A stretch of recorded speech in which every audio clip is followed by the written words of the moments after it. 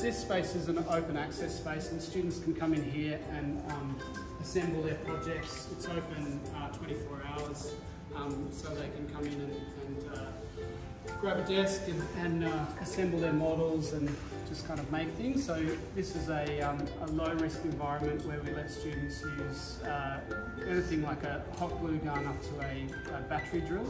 Up this end we've got the laser cutters. So this is a student access area. Students are trained, they do an online training module, and then they come in and do an in-person induction to the space. We've got the student TAs that we employ handling sort of the, still very high end, we've got a bit of the simpler 3D printers and that sort of stuff. So here we've got some pretty state-of-the-art, very large format FDM printers. It's the same technology as the ones that the students can use, very big and very complicated for really advanced jobs. So the students have access to either free of charge or for very little charge, some really, really high-end stuff they can get great use out of and make some really awesome projects.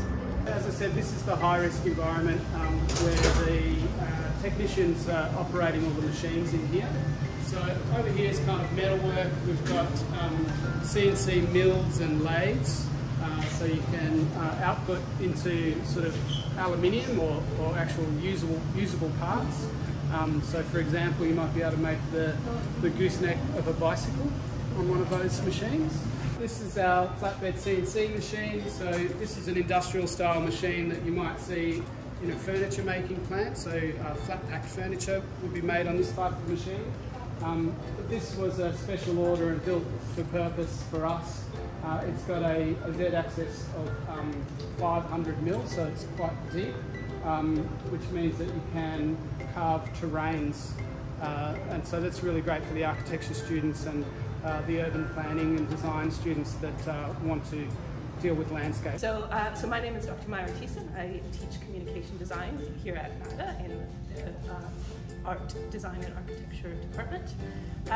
Here at MADA we offer communication design as well as industrial design, spatial design and collaborative design programs. A lot of the time we might start off in a typical sort of way with doing a short lecture around what the project is about, specific things that we are looking to cover, but there's quite a lot of hands-on doing and making and lots of interaction with each other and with lecturers. So students will work in both groups and in individual instances, depending on what the project calls for and what kind of problem that they're looking to solve.